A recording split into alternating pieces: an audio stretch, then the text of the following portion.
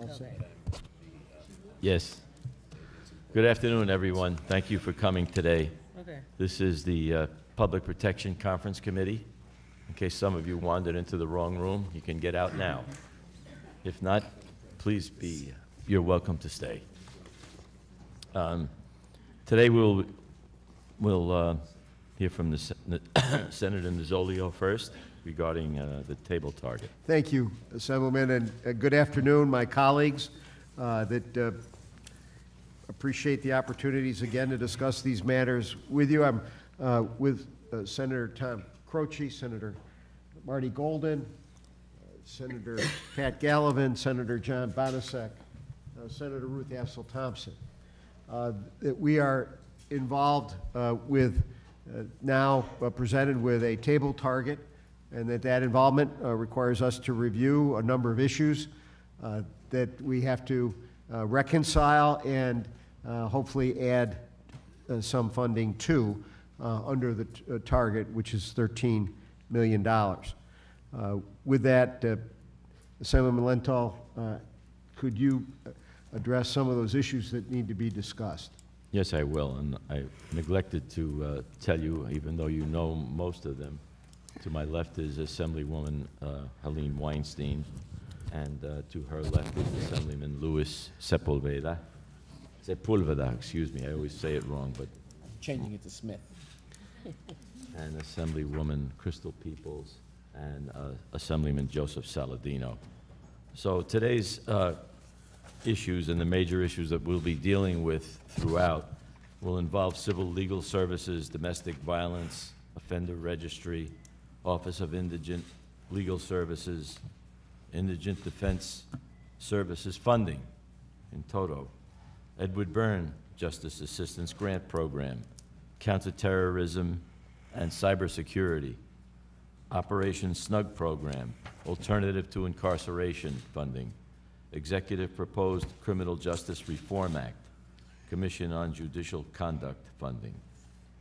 And Senator Nozzolio?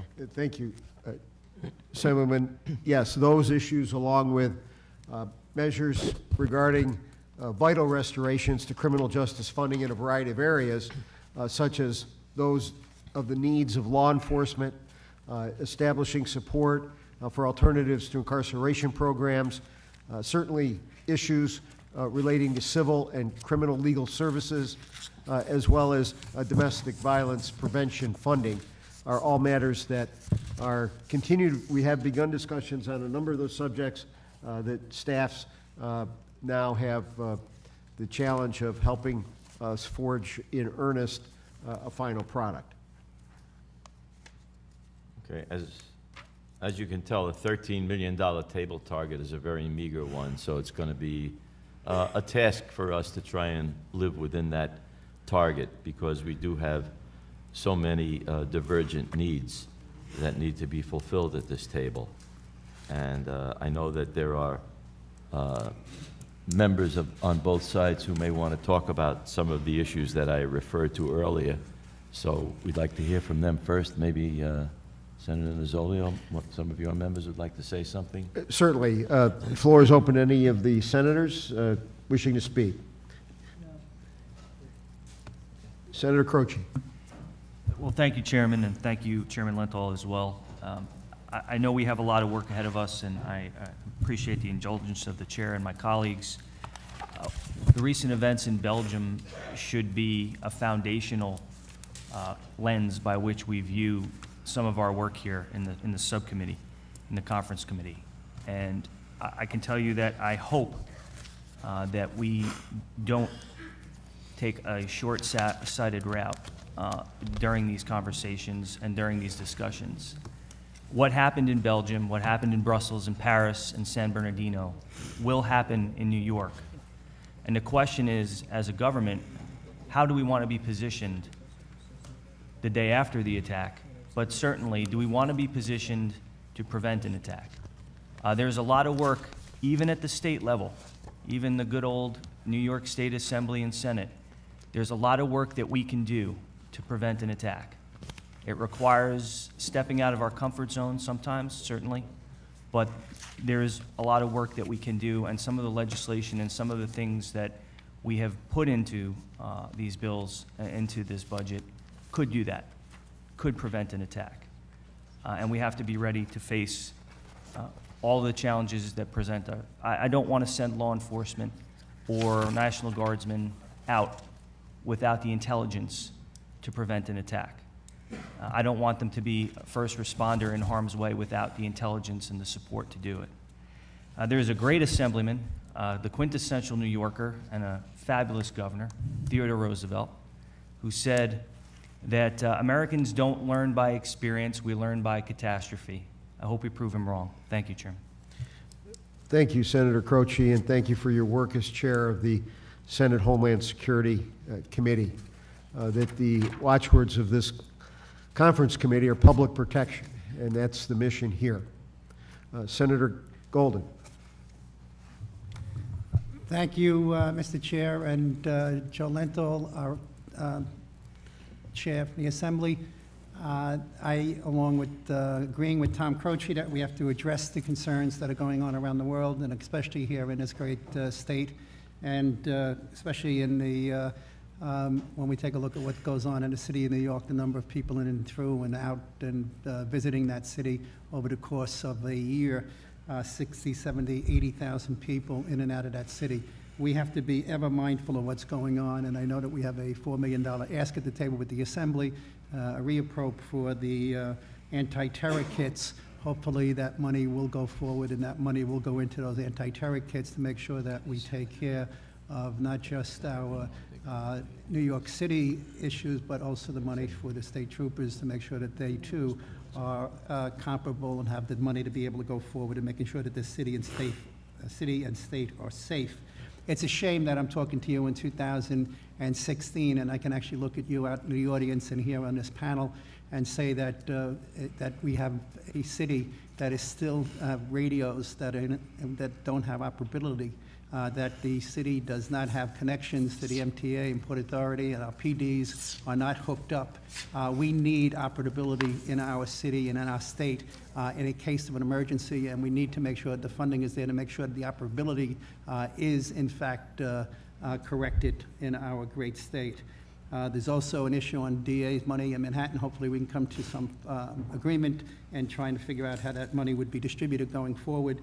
And the last but not least, I know the issue of state troopers going into the city of New York and the issue of our counterterrorism unit on the number of employments, the number of people in that unit, where that unit is going to be assigned, that there is still an appropriate assignment of manpower across the state, and that we have the state troopers and the National Guard actually working together with NYPD, with the police commissioner in the city of New York, so that we can coordinate the services of our state troopers, our National Guard, and our NYPD, and our PDs across this great state to make sure that we have the proper coverage. So that's important to me, and I believe to most of the colleagues here in this panel here, and to my fellow New Yorkers. It's only a matter of when. Something happens, it's going to, and we have to be prepared. We have some of the greatest law enforcement in the world here in this great state, and hopefully we will be able to forge ahead and make sure there are no incidents here in this great city and state, but we must be prepared for it. Thank you, Mr. Chairman. Thank you, Senator Golden. Any Yes, other senators wish to speak? Hearing none.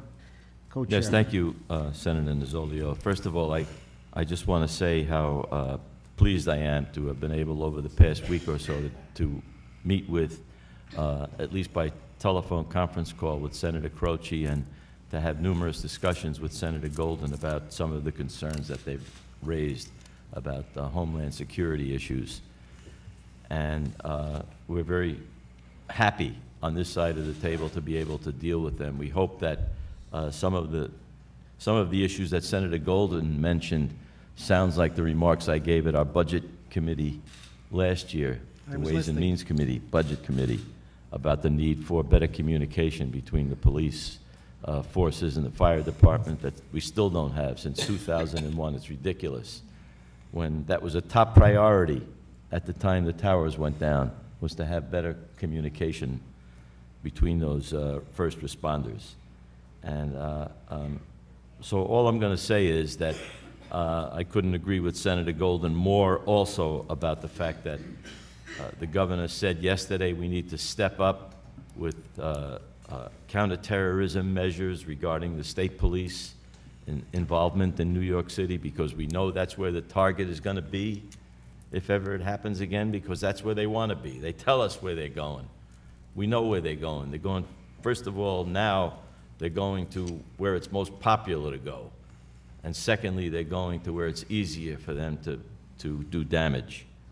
So I think that, I hope the governor is listening right now, that a table target of 13 million isn't going to do it in order to provide the protection we need in New York City. We probably need more money to do that. So with that, I'm going to leave it and ask some of my other members if they have something to say, to please say so.